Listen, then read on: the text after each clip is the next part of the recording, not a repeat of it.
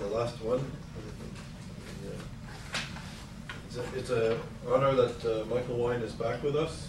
Today the title of his talk is 2 Steps Forward, 1 Step Back, Diplomatic Progress in Combating Anti-Semitism.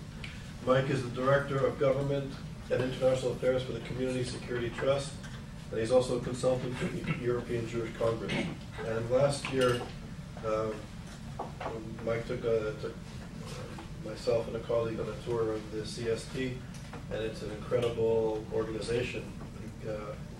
Perhaps unfortunately, but I think other communities should emulate the model that Mike Whine was instrumental in putting together in the Community Security Trust. It's unbelievable what they do in terms of policing, working with communities, and the like. Mike is also the Communications Director of the Community Security Trust, the Director of the Defense and Group Relations Division of the Board of Deputies of British Jews, and he's also a representative on the OSCE on these issues.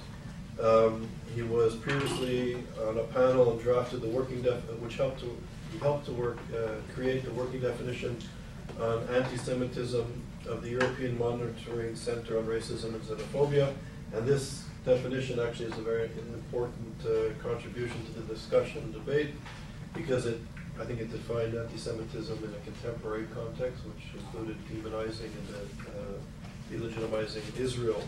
And this is the definition that many organizations and governments have actually adopted, so this is a very key contribution. He's also the member of the Metropolitan Police Authority of London. He works with the Race Hate Crime Forum. It's a criminal side subgroup and the independent advisors group of the London Criminal Justice Board. And he represents the CST on INACH, I-N-A-C-H, which is the International Network Against Cyber Hate. He's also the author of books and articles. He's widely published throughout the world, and he really works internationally on protecting the Jewish community against anti-Semitism, but also working on counterterrorism and liaisons, working with police forces and community groups, not only in the UK, but literally throughout the world. So it's an honor that you're back for your second time. Thank you. Thanks. You'll forgive me, but I'm going to read my presentation.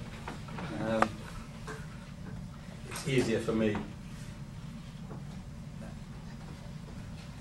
I hope that what I say will provoke a lot of questions and discussions. One of the peculiar aspects of the work that I do is that there are lots of acronyms. Organizations and initiatives have initials. I will try and spell out what these mean initially, but if you get confused, please don't hesitate to ask me afterwards. During the late 1990s, and 40 years after the end of the war, international organizations became aware of the recrudescence of anti-Semitism on a major scale. This was combined with the growing awareness that it is now coming from new and different directions, although the traditional sources had not gone away. For Jewish organizations, this was vividly highlighted by the events at the UN World Conference Against Racism at Durban in 2000, where a noxious combination of states, mostly Middle Eastern and led by Iran, and many so-called human rights organizations, conspired to demonize Israel and Zionism and to intimidate Jewish and Israeli delegates. Whether this is new anti-Semitism or whether it is just the old anti-Jewish myths and tropes dressed in a new disguise is immaterial. There are increasing acceptance by new audiences who have no memory of the Shoah or the events that led to the creation of the State of Israel, as well as increasing opposition to the USA and to globalization, however, pose significant dangers to Jews. Against this background, governments themselves, spurred by some Jewish organizations, came to realize that there was a need for action at the international level. Their interest was quickened in the aftermath of the Intifada and Al-Qaeda's attacks on the USA, when anti-Semitic incidents around the world rose alarmingly. These developments led certain Jewish organizations to seek redress at the international level, and the resultant diplomatic offensive against anti-Semitism has therefore been carried on through the medium of various intergovernmental organisations. Some of these international organisations have played a greater and more effective role than others, but most initiatives have been more than declaratory. They involve programmes at ground level and within territories which have historically provided fertile territory for anti-Semitism. Among international organisations, the first to recognise and react to the changing circumstances was the OSCE, the Organisation for Security and Cooperation in Europe. I'll explain all of that if you want later. Which in its December 2002 Foreign Ministerial Conference in Porto noticed concern over the manifestation of aggressive nationalism, racism, chauvinism, xenophobia, anti-Semitism and violent extremism wherever they may occur. The statement did more than express concern, however. It went on to authorise the OSCE to take action and to ensure effective follow-up via the Human Dimension meetings which take place annually, organised by the agency's human rights affiliate, the Office for Democratic Institutions and Human Rights, the acronym for which is ODIHR. The OSCE is replete. I mean, it gets really quite funny because there's one event that takes place which is described by 4 separate acronyms, one after the other. But we can talk about that. A consequence of all of this, therefore, was the 2003 Vienna meeting on anti-Semitism, the first high-level conference devoted specifically to anti-Semitism. More than 400 participants from governments and NGOs considered means to prevent anti-Semitism, such as awareness raising, education, anti-discrimination legislation, and legal and law enforcement initiatives. The meeting was preceded by a 2-day seminar on human rights and anti-Semitism organised by the Jacob Blaustein Institute, at which Jewish representatives sought to engage with and enlist the support of some of the major international human rights groups, including Human Rights Watch and Amnesty International. That meeting, however, was less than successful, and in the end the Jewish groups were unable to garner any real support from the international human rights groups, a situation which still prevails. The Vienna meeting, however, needed a proper follow-up, an event which would engage governments at the highest level and ensure continuing support for programs. This led to the Berlin Conference of 2004. Initially, there was resistance to such a meeting at the highest levels, but US diplomatic pressure, a change in the attitude of the French government, which had begun to react to the rise in anti-Jewish violence, and a resolution by the OSCE Parliamentary Assembly, which is a parallel body of parliamentarians elected by their member states, in July 2004 overcame the opposition of the other states. A quid pro quo had been demanded for holding the anti-Semitism meeting in Vienna, and this was for a separate meeting on racism, Islamophobia and other forms of intolerance. While some disappointment was expressed at the time, it's now deemed to strengthen Jewish activists' arguments to be able to point to the singularity of anti-Semitism, while at the same time rooting it within the general arena of racism. The declaration of the Berlin Conference, which noted, and I quote, unambiguously that international developments or political issues, including those in Israel or elsewhere in the Middle East, never justify anti-Semitism, broke a logjam in pointing to the source of much of this new anti-Semitism. The declaration also committed OSCE participating states to collect and maintain reliable information and statistics on anti-Semitic and other hate crimes, and to work with the Parliamentary Assembly to determine periodically annual reviews of anti-Semitism. It tasked ODIHR to work systematically on collecting and disseminating information, identifying best practice for preventing and responding to anti-Semitism, and, if requested, to offer advice to participating states. The first step in pursuing these aims was the Paris meeting on cyber hate 2 months later, which examined the increasing use of the internet to promote anti-Semitism and other forms of hatred.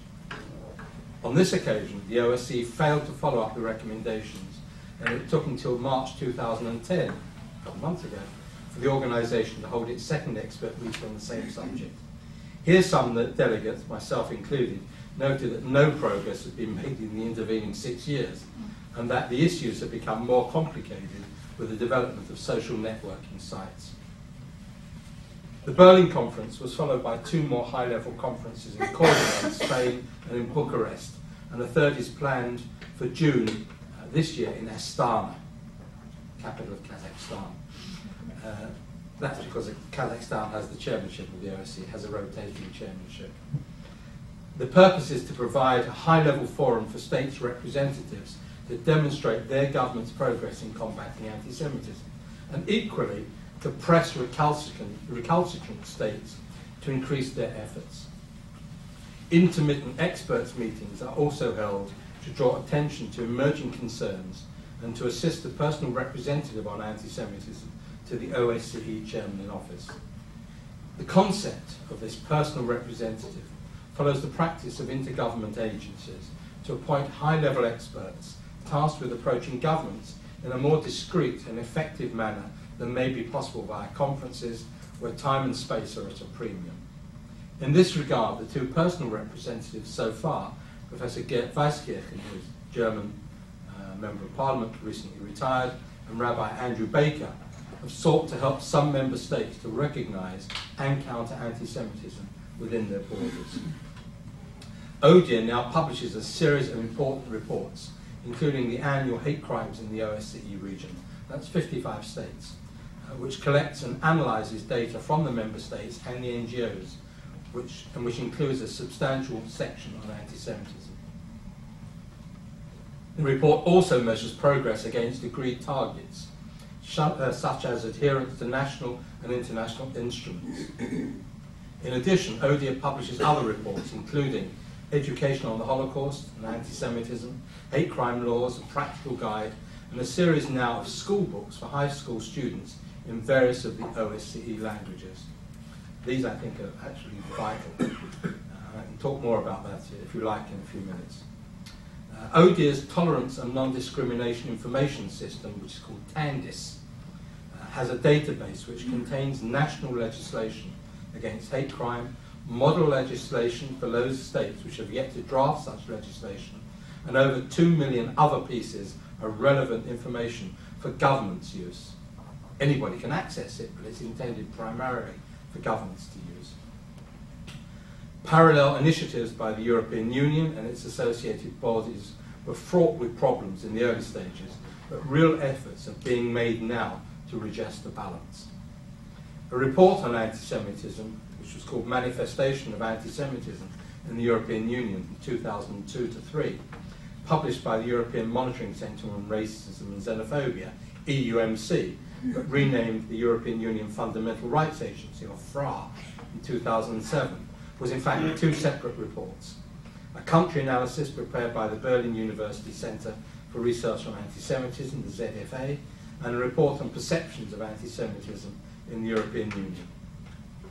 These reports were reasonable, given the short time allowed for their preparation, but controversy erupted when the EUMC sought to bury the first report, delay publication of the second, and then publish both with a press release at variance with the assessments made by the report's authors.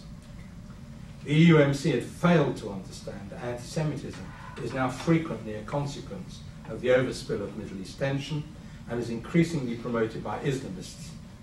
Muslim communities also suffer from prejudice, and the EUMC, which is a body established to monitor this phenomenon, found difficulty in reconciling the fact that the victims of one sort of prejudice could be responsible for promoting another form of prejudice. Since 2004, FRA has published an annual review on anti-Semitism within the EU, based on reports submitted by its RACSN network of national focal points, another acronym, I'm afraid. But as with the annual OSCE report, it fails to provide a complete picture, as too many states are still incapable of or unwilling to submit data. Nevertheless, the annual survey of anti-Semitism in the EU is a very useful guide. A second initiative, undertaken by the European Jewish Congress and the Council of European Rabbis, involved a series of meetings with elected European Commission leaders, designed to demonstrate that the direction from which anti-Semitism was coming was changing, and that anti-Jewish violence rose when tension in the Middle East increased. These meetings continue intermittently, and the most recent, held at the Commission in Brussels in 2009, featured speakers from FRA, Jewish communities, and a British Muslim leader whose working focus is on combating Muslim anti-Semitism. Of real lasting benefit, however, has been the EUMC working definition of anti-Semitism, which Charles mentioned. When the EUMC considered their first report in 2003, they found that many respondents couldn't define anti-Semitism in today's political climate. It also lamented the fact that no two experts could define anti-Semitism in the same way. Ask 3 Jewish intellectuals what anti-Semitism is, and you get pages and pages, and none of them will agree on what it is. They therefore asked selected Jewish NGOs and academics to provide a simple working definition that would encompass anti-Semitic definition or demonization of Israel, and which could also be used by their own Raxon network of national focal points and by law enforcement agencies. The international consultation involved many of the major Jewish agencies and prominent Jewish and non-Jewish academics. The result led to final draft negotiations between representatives of the American Jewish Committee, the European Jewish Congress, the EUMC's Director and Head of Research, and the ODIHR Tolerance and Non-Discrimination Programme Director and Anti-Semitism expert. Following acceptance by the EUMC, the definition was circulated to interested parties with the expectation that it would assist their work. However, it was never intended that it be legislated, and although it was never intended, that it should be legislated, it has been adopted by the OSCE and by the US State Department as a working guide. Another major step forward within the EU is expected when the Common Framework Decision comes into effect this November.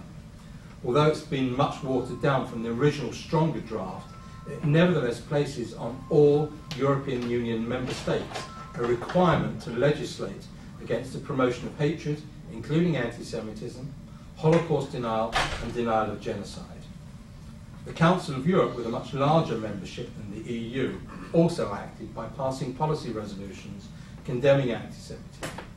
But its racism monitoring body, the European Commission Against Racism and Tolerance, ECRI, has taken on the issue and in a really effective and business-like manner. ECRI's mission is to monitor member states' adherence to European legislation and the European Convention on Human Rights in particular. It does so by 4 yearly reviews of states' compliance with European and their own national legal instruments, as well as occasional thematic recommendations. Member states are expected to act on ECRI recommendations, and the current 3rd cycle of country reports is paying particular attention to the improvements made by members over the 12-year cycle. In 2004, ECRI also published a general policy recommendation on combating anti-Semitism, which gave advice to member states on legislation and the action required by national criminal justice agencies. The ECRI 2010 Review of Progress notes that its 3-pronged programme of activities, country reports, thematic reports and engagement with civil society, has allowed it to promote real legislative progress, effective use of legislation, and enabled the spread of best practice between member states. Despite the well-founded belief that the United Nations has latterly been ineffective in defending human rights, it has nevertheless made a contribution to combating anti-Semitism.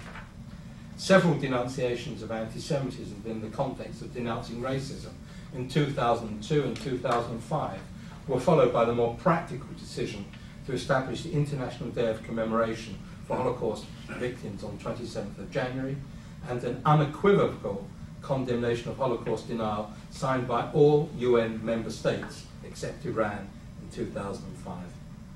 Even the ridiculous 2009 Durban follow-on conference in Geneva attempted to move away from the ill-fated 2001 conference, which I referred to before, by calling on member states to counter anti-Semitism and anti-Arabism and Islamophobia, but it mentioned anti-Semitism specifically, to take measures to prevent the emergence of movements promoting hatred, to implement General Assembly resolutions on Holocaust commemoration and Holocaust denial. Among the more practical and long-lasting outcomes of international diplomacy, and one which stemmed not from Jewish urging, but the concerns of international statesmen, was the declaration from the Stockholm International Forum on the Holocaust in 2000. Initiated by the then Swedish Prime Minister, the conference agreed to establish an international task force to ensure that states recognise the magnitude of the Holocaust and its lasting scarring effects on Jews and humanity as a whole. So far, 27 states have signed the Stockholm Declaration and put in place annual Holocaust commemorations and educational programs. To ensure enlargement and consistency, a permanent office was established in Berlin, funded by the German government, and with a revolving chairmanship shared by signatory states.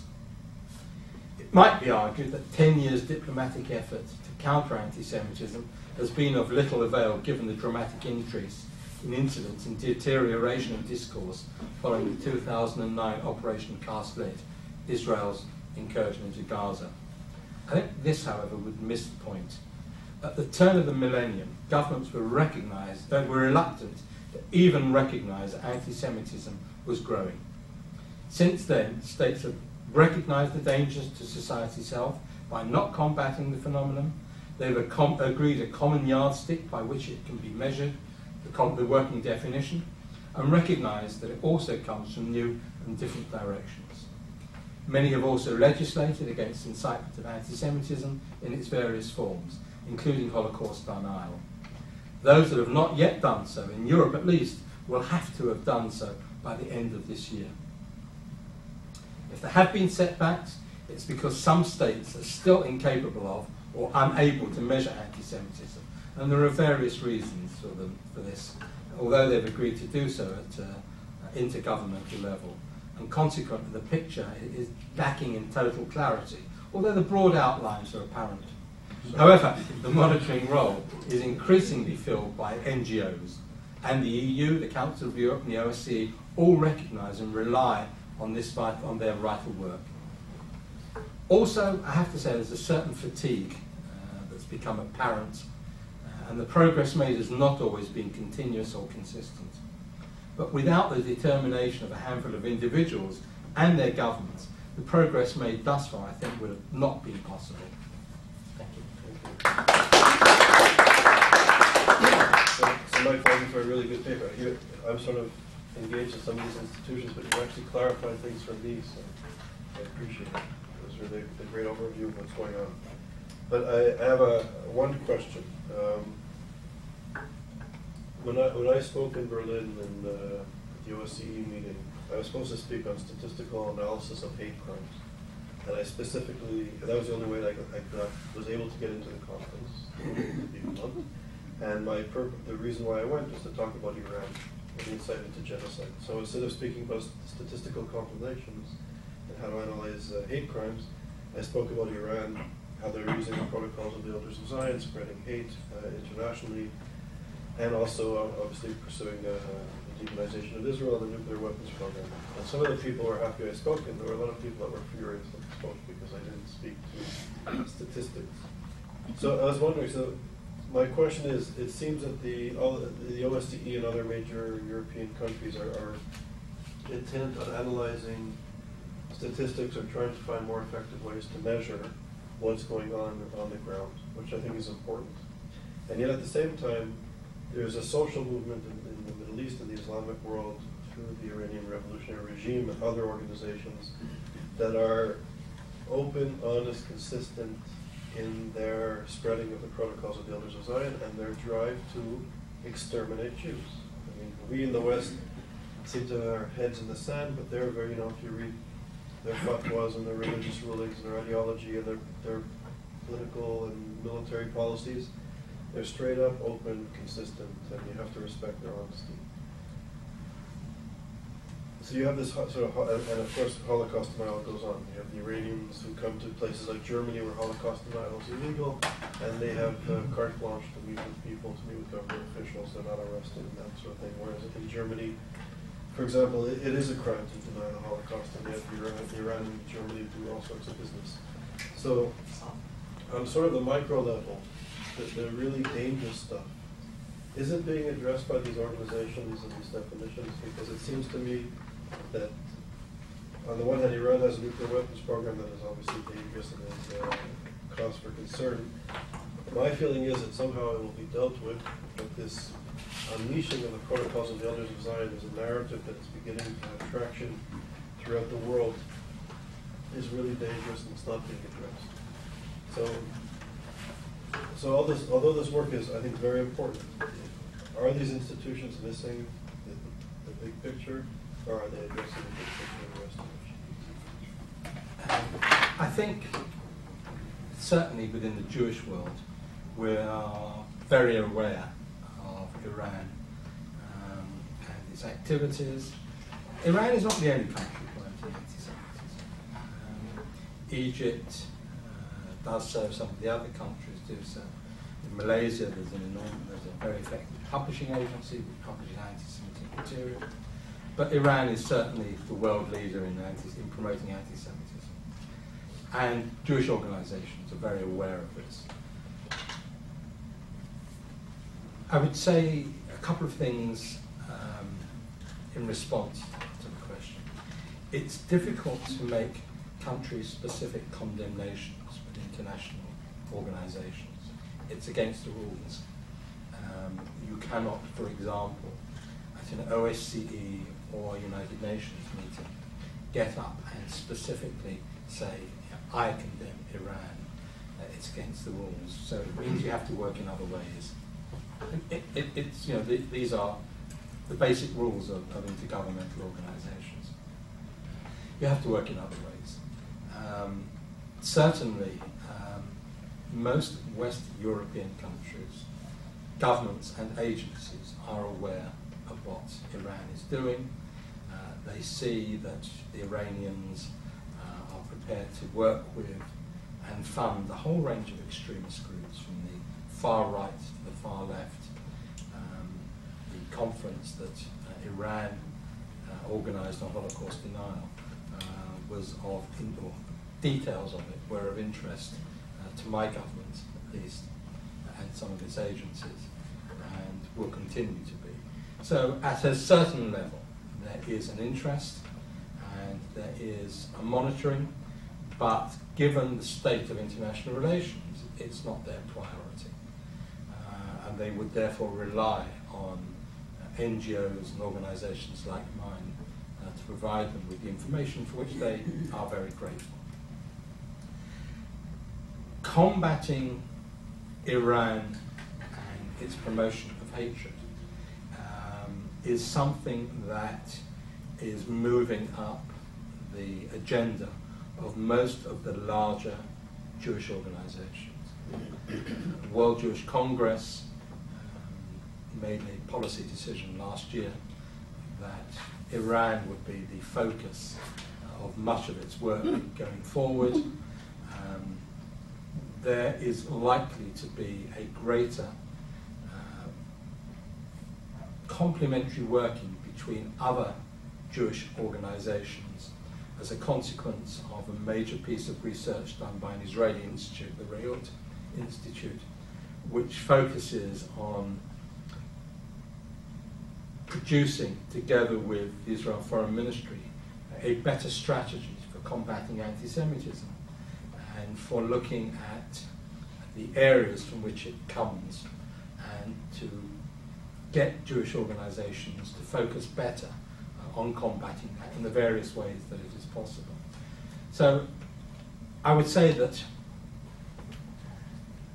one shouldn't conflate the strategic threat from Iran, which really does bother governments, with the other threat from Iran, which is that of promotion of anti-Semitism. And given the fact that governments are so focused on the former, it's up to Jewish organizations to press the case about the second. But it's certainly moving quite rapidly up in our agenda. I hope that's... Yeah, thank you. Is there a correlation between governmental recognition of the problem of anti-Semitism and in Western Europe the rapid increase of Arabic and Muslim immigrants? Not necessarily. Okay. Muslim immigrants virtually do not exist east of Germany. In other words, this is a problem for some Western European states. France, Belgium, Scandinavia. The presence of Muslim immigrants is not in itself, I think, a problem. I think what is a problem is the penetration of Islamist ideology and extremism into those communities. But by no means has it taken over those communities. Some of those Muslim communities, like the German Muslim community, are by and large secular. They're not religious. And these influences don't really play out. I would also say that the majority of Muslims in those West European countries are not necessarily anti-Semitic. What happens is that tensions rise, the anger rises when there's tension in the Middle East. A Muslim friend with whom I work says, okay,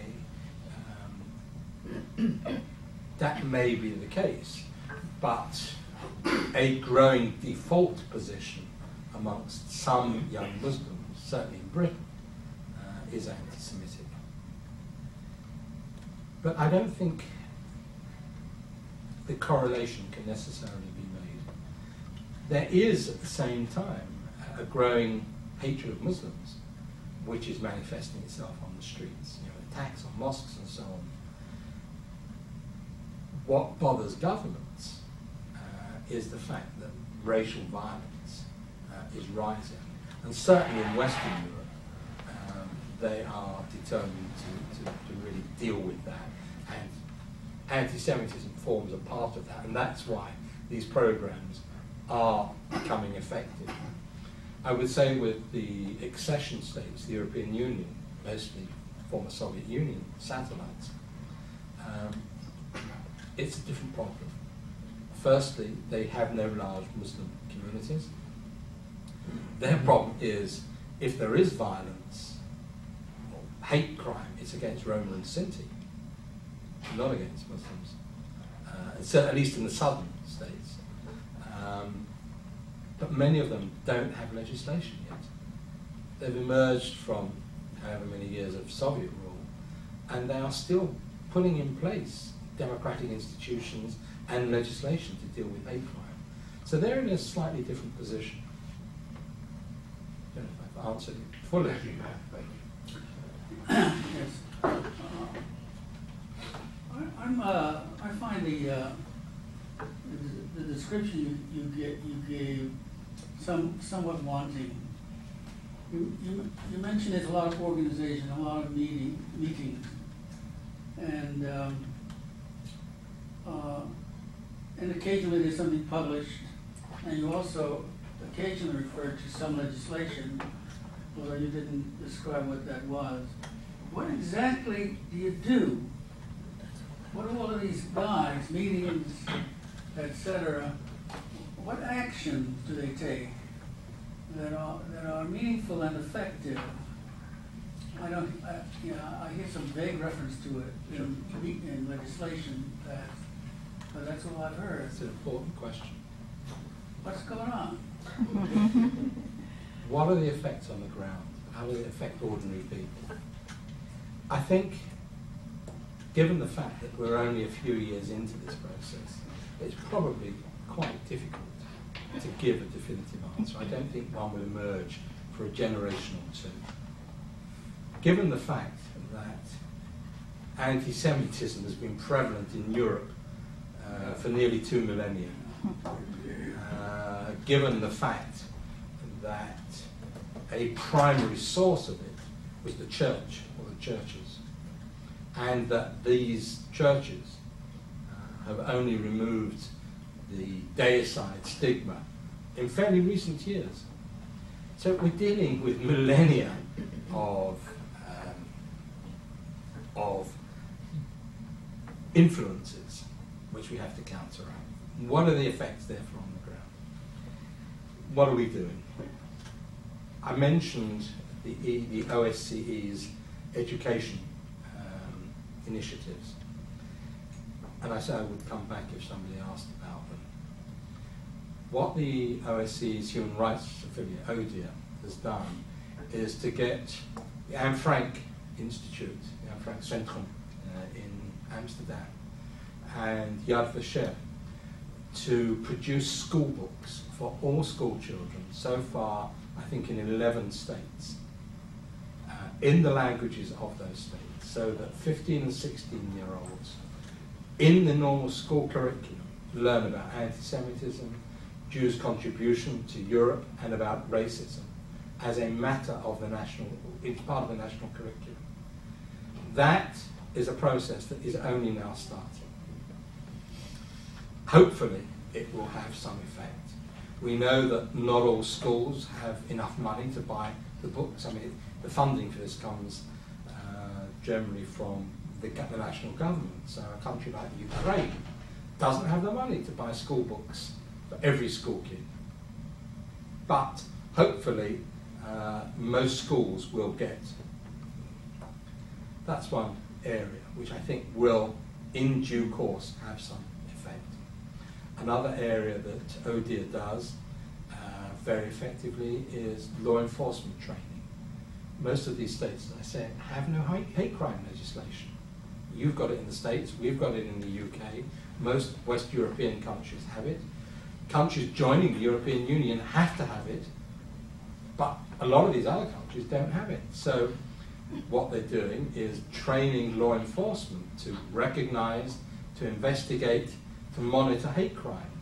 There are all sorts of problems because they don't necessarily have the legislation which will allow, which will permit law enforcement agencies to do this work. So that's why they have model legislation. That's why, for example, Ukraine has just bought a package which includes training for law enforcement, for prosecutors, and for the judiciary. No point in having policemen arrest somebody for a hate crime if there's no legislation. No point in the prosecutors don't know how to prosecute it, and certainly no point if the judiciary don't recognize it and understand that whilst it's crime, it's a particular form of crime which may carry, for example, as it does in most West European states and in the US, enhanced penalties. We're talking about trying to change history, and it's going to take a long time. But that is essentially what these organizations are working on. When I was in Vienna last week, I was working with the Fundamental Rights Agency and had not been aware that, I'm aware of most of their programs, but had not been aware that they are finalizing a program of Holocaust remembrance, commemoration and education within the school system of all the European Union states, smaller than the OSCE, but that it will be coming at states through two different organizations. Secondly, that they are planning large-scale polling on members of the Jewish community's perceptions of anti-Semitism. You need regular polling in order to assess whether the situation is getting better, whether Jews think it's getting better. And they are putting in place now, for 2011, a wide-scale, across Europe, polling mechanism. So, I mean, that's what's happening on the ground, but it's going to take a long time. So if I can push you a bit more, following up on this question. I'm not going to be diplomatic. I'll be have a head cold anyway, so I can be.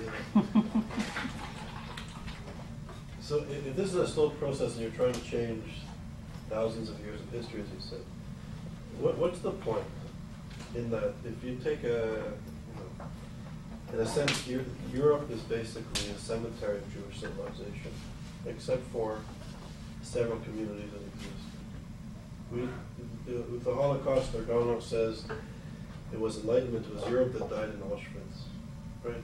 So if we're helping communities to commemorate the extermination of Jewish civilization, and it's a slow, painstaking process, it's very nice. But on the other hand, we have a vibrant Jewish community, a Jewish civilization, a Jewish society in Israel that's now being targeted for another genocide.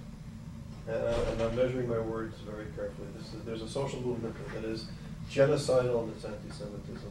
And Europe is doing business with the perpetrators. It's actually giving them arms to carry out their deeds. What's the purpose of this?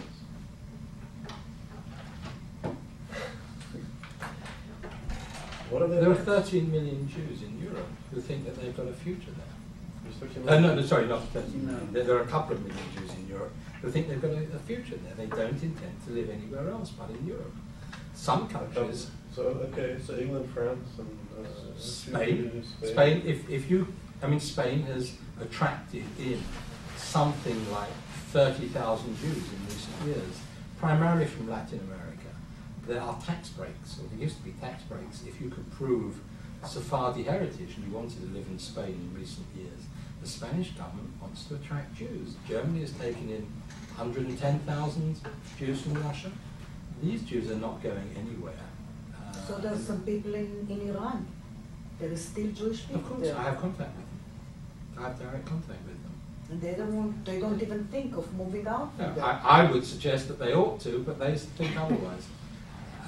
But no, I think you've got to recognise that many Jews do not consider going to Israel. They intend to live in the countries where they're living, and that by and large, European states want them to stay and are making it easier for them. The Spanish government is funding the regeneration, in part, of the Jewish community in Spain. The German government, likewise. How do they make it easier for them? You say they make it easier By for the funding Jews. institutions, institution development, funding infrastructure development in Jewish communities. I think if you're dealing with anti-Semitism, we've got to deal with it in two ways: bottom up and top down. The top down is the diplomatic initiative. Bottom up is working with Jewish communities. Let me just say, it's easy to criticise some European states for doing business with Iran. The US also does. Yes, that's right. So I don't think we should be pointing the finger at any one state or any one continent. Most of the websites of the most virulent anti-Semitic NGOs are hosted in the United States. America does business with Iran as well. I know it's pushing the sanctions regime, and I know that there are certainly a couple of countries in Europe that break sanctions, but Just diplomatic pressure on them is vital. But there wasn't a Holocaust. There wasn't a Holocaust here. I'm not saying that there. Forecasting is difficult. I don't think that most European Jews see a Holocaust coming again in the same fashion as it did in the past. But I was thinking about Israel. I'm not saying there's going to be another Okay, Holocaust. that's a separate thing. I mean, we obviously want to help and are supportive of Israel, and we do a lot of work on behalf of Israel. The Israel government has to carry out its own foreign policy. We would work with them, but it's down to the Israeli government. We are not Israeli citizens. We is whom? Sorry? We is whom? Jewish organizations. We would work with the Israeli If something government. happened to Israel, the Jews all over the world Of are course. going to suffer. Of course. Because it's like the mother that we have over there. Of course. And I can see that you're Israeli. Yes, I am. And Israel is in my heart, Yes, even it's though in I'm mine living as well. here. I have grandchildren in Israel. It's in every majority of Jews' heart. And I don't think, we have to work together. We have to work together. And I don't think Obama makes it very easy also. So, That's your problem, not mine. well, I know. My problem as an American, yes. So, you got a question? Ulrika, and then- first Ulrika, and then- My question is, I think it's very important to work on the level of education, legislation, on the especially on the long term. But is there a political will to act on the level of European governments now against hate crime now that is taking place in mosques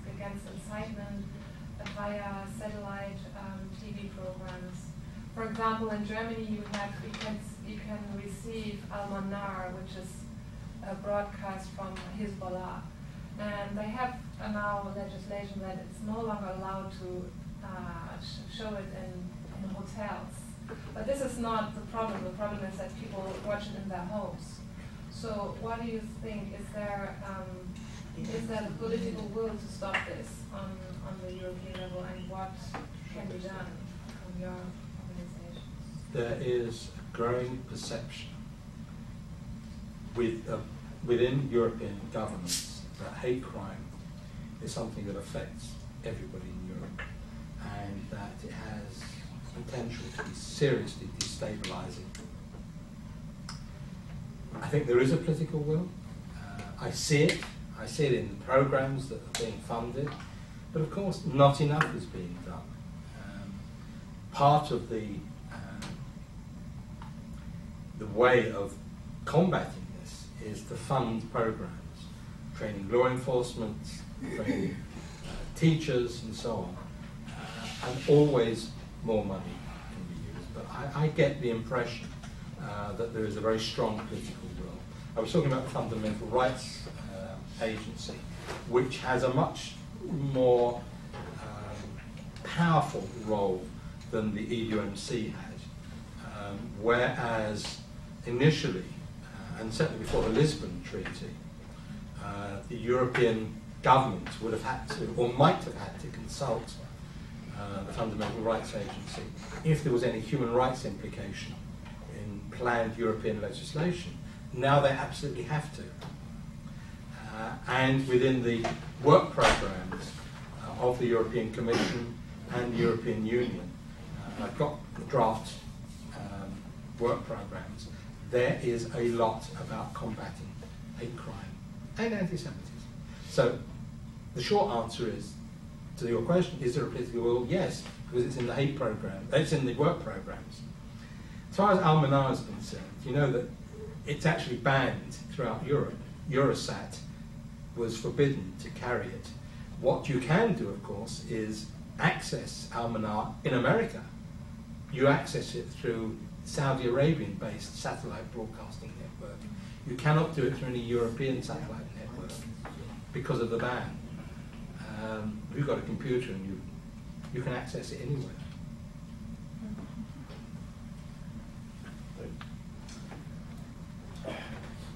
I was impressed really with your tedious work with reaching government, affecting government legislation. But the final goal should be to affect the masses, in my opinion, not the governments. And my observation is that the Iranians and their collaborators don't go through any government institutions. They use propaganda means that have been perfected by Goebbels and the other Nazis, and they go directly to the public. Is there any consideration given to basically mirror everything and reverse it and attack the attackers using their own methods and reaching the public that way? Means I believe in more aggressive rather than passive or defensive methods of dealing with this subject of anti-Semitism. Traditionally, the Jews have defended themselves and tried to demonstrate how good they are, what their contribution to civilization had been, but that wasn't good enough. It's still proven to be not good enough. My organization is a successor to the Jewish fighting groups that were established in the wake of the Second World War to fight Nazis or neo-Nazis on the streets of London and Manchester. We have always taken an aggressive view of combating anti-Semitism. I'm glad to hear that. But you've got to use your head as well, and not just your fists and your feet. Yeah, and I also would say that Iran is not the sole source of anti-Semitism. It's true, it's the only government which uses anti-Semitism as a part of state policy. But in many European countries, Iran is not the source of anti-Semitism. It's the millennia of history. The answer to your question is that we are much more aggressive, but we've never stopped being aggressive. We combat anti-Semitism where we see it and where we find it, but we have to consider the best ways to do it. And no longer do we fight people on the streets. Now we have to do it through the diplomatic arena or through legislation. I mean, we have been very pleased to see in recent years that most European governments will prosecute anti-Semitism where it is illegal.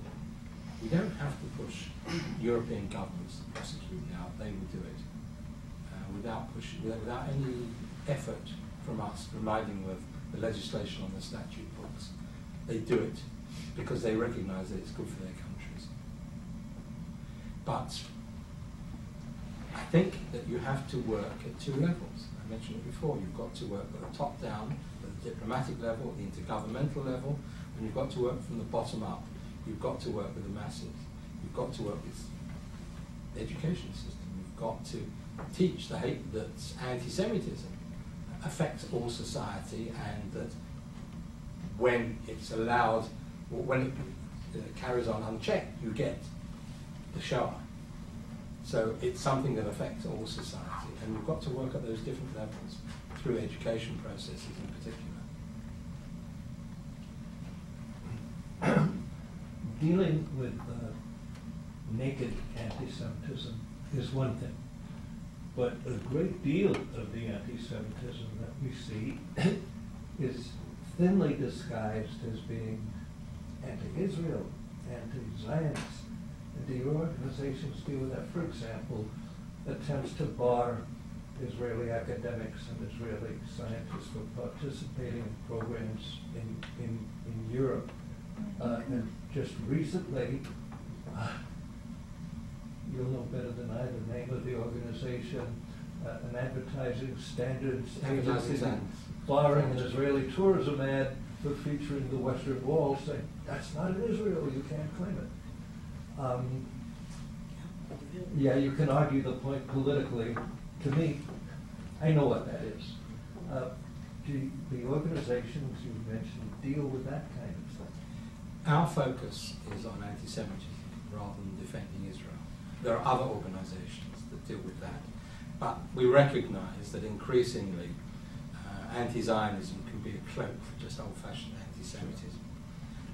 But we're not taking the ASA's ruling on the old city and the wall lying down. But in fact, it's not for us to do it. It's for the Israeli government and for their tourist agency in London. People sort of don't seem to realise that we actually have no locus there. It's for the Israelis to protest. As far as, for example, boycott of academics is concerned, I won't say it's been defeated, but it isn't happening in the UK. It really isn't. In fact, academic exchanges are growing. That's not to say that there aren't a small group of people who demonstrate outside stores selling Israeli products, but generally they are not being effective. And in fact, within the Jewish community, there's a sort of a counter effort to go to those stores where there are demonstrations outside in order to buy more Israeli products. But, I mean, to get to the basic point, we recognise that increasingly anti-Zionism is just a cloak for old-fashioned anti-Semitism. And in that sense, then yes, of course, we'll get involved. But we are not an agency. It's my own organisation. It's not an agency that does work on behalf of Israel. We work on behalf of the Jews of the UK. And God forbid we should be accused of dual loyalty. I don't have to. I don't have to answer those. My family have lived in England hundreds of years. At the diplomatic level, are your activities of the various organizations you mentioned confined to Europe, or do you establish any sort of diplomatic contacts with what I'll call moderate Islamic states in the Middle East at all? Of course, Jimmy. We work. Have they been effective?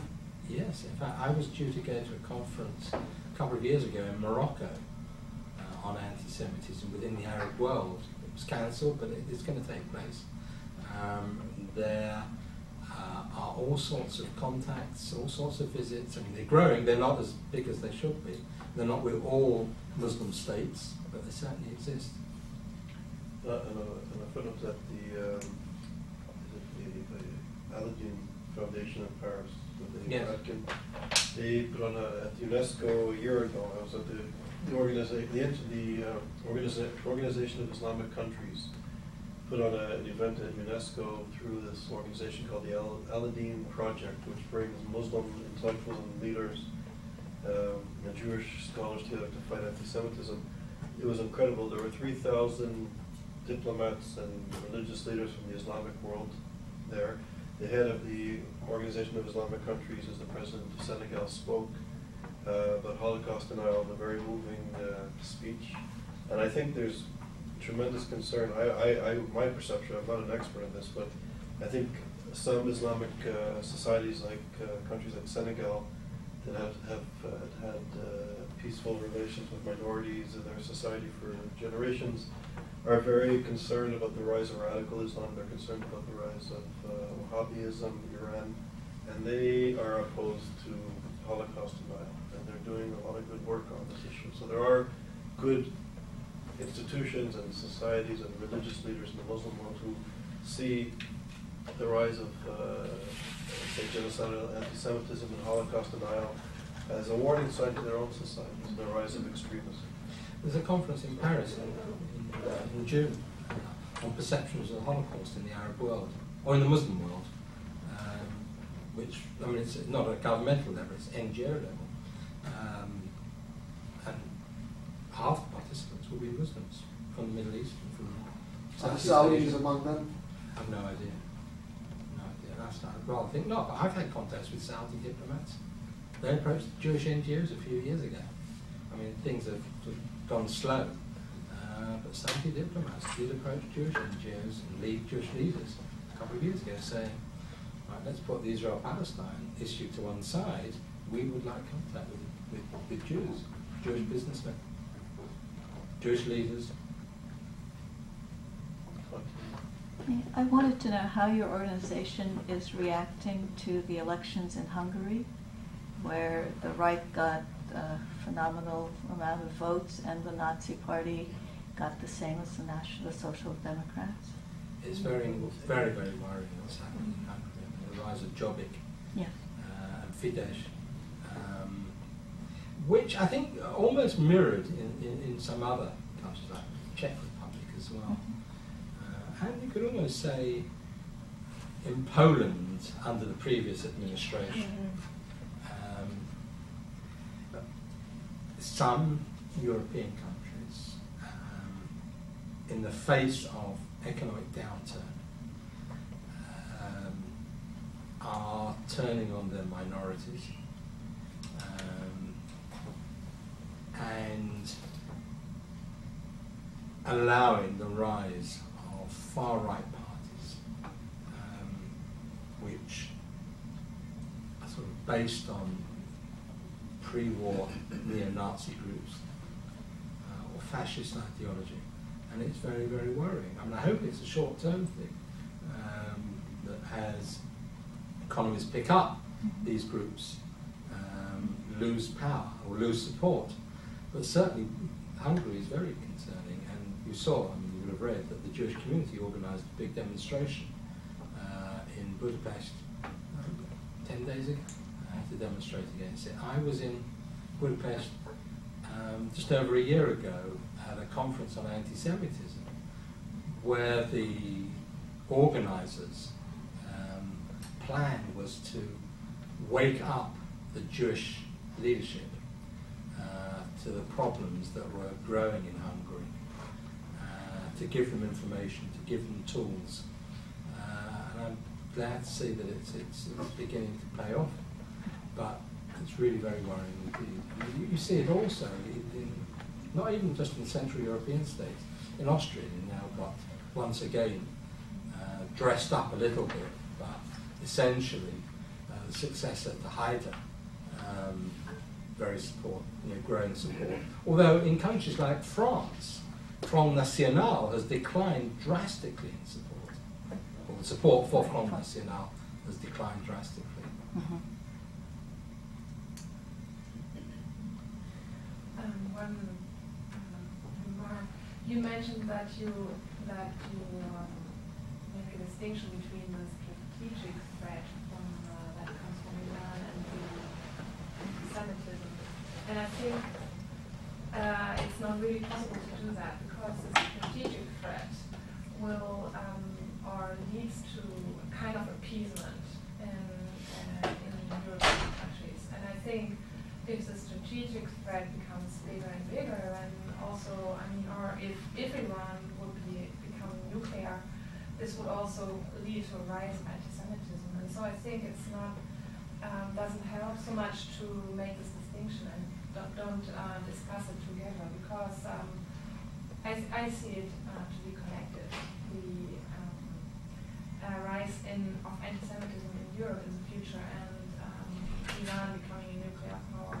So I think one has to see this together, the strategic threat and the threat of a stronger anti-Semitism. And I disagree with you also on the point that the United States, when you mentioned the United States having business with Iran, maybe there is some business there, but the main, I think you cannot compare the level of business that is done through European countries with Iran. And so I think it's very, very important to address this topic because it is related to anti-Semitism and the threat to Israel.